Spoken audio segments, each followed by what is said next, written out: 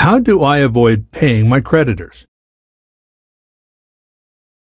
Attorney Christopher Hayner explains. The short answer is that you can't.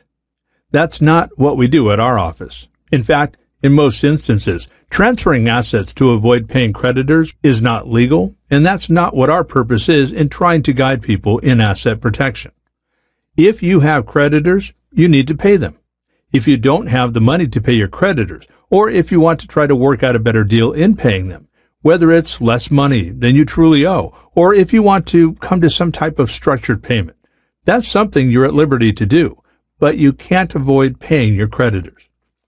If you have creditors, it is too late to engage in asset protection planning unless you intend to file for bankruptcy, which is not something we assist with.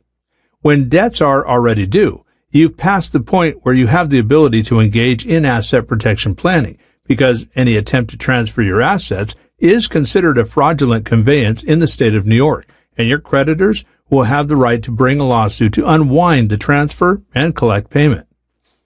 If you have substantial creditors, I advise any client or potential client to seek out a bankruptcy attorney.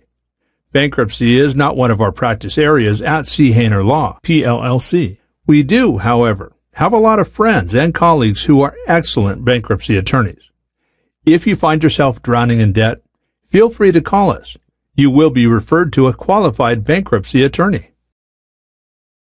Call now for a personalized evaluation, or visit his website at www.chaynerlaw.com.